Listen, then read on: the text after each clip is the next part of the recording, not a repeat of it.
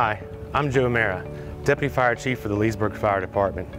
As the coronavirus pandemic progresses, our supply of N95 masks is rapidly decreasing. We use these N95 masks to protect our emergency responders from being infected and potentially infecting other people. In order to prepare for a scenario where we no longer have N95 masks available, we identified an alternative plan.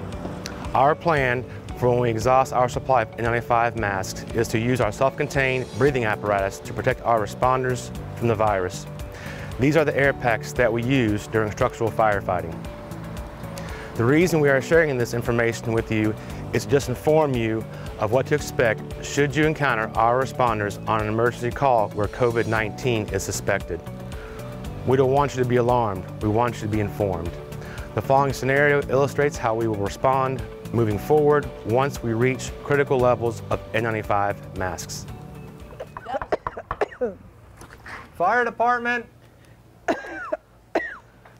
Hi, ma'am. Did you call 911? Yes. My name's Ed. I'm a firefighter paramedic with the City of Leesburg Fire Department. Yes. Can you tell me why you called 911 today? I'm sick, Ed. My chest. I have a fever. Okay. Have I you can't traveled breathe. outside the country in the last 14 days? I went to China. You went to China. Okay. I'm going to hand my mask to my partner here. He's going to approach you with a self-contained breathing apparatus and continue the assessment. Yes.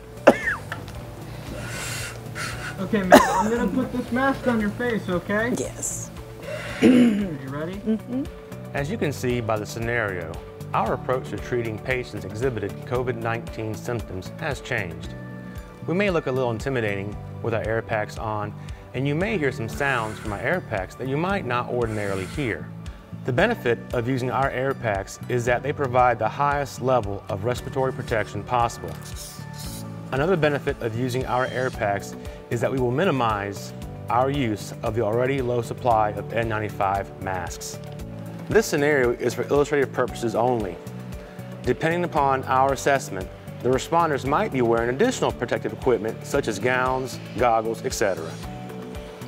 Here are some things that you, as a patient, can do if you call 911 for symptoms related to COVID-19. We know that many of you will not have masks, but if you do, go ahead and put it on before responders arrive. Additionally, if you're able to wait outside until help arrives, please do so. If our responders do not have to enter a potentially contaminated home or business, that's best for all of us. Thank you very much for your time. Together, with your help, we can get through these very challenging times.